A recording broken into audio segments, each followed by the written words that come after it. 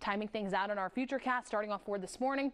Beach areas, heads up. I'm expecting you to see some of these showers not too long from now. Really starting to see a lot of that lift up just early afternoon. We make our way closer towards 5, 6 o'clock, seeing more of that spread for our inland areas.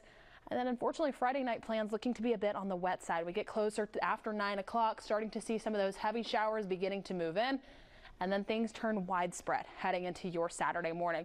Again, it's going to be hit or miss heading into today, but by tomorrow, starting off in the morning, everywhere is going to be seeing rain. You can really start to see a lot of that spreading out just between 8 and 11 a.m. Some heavier pockets possible. And then as we make our way into the afternoon. Again, I mentioned just around lunchtime, seeing some breaks in the rain, some little spots of relief. And then we get a second round just closer towards 2, 3 o'clock, seeing that widespread look once again. And then take a look at 4. We really start to see some improvements. The beach area is drying out. Mississippi areas are drying out, plus also some portions of Mobile, Baldwin County.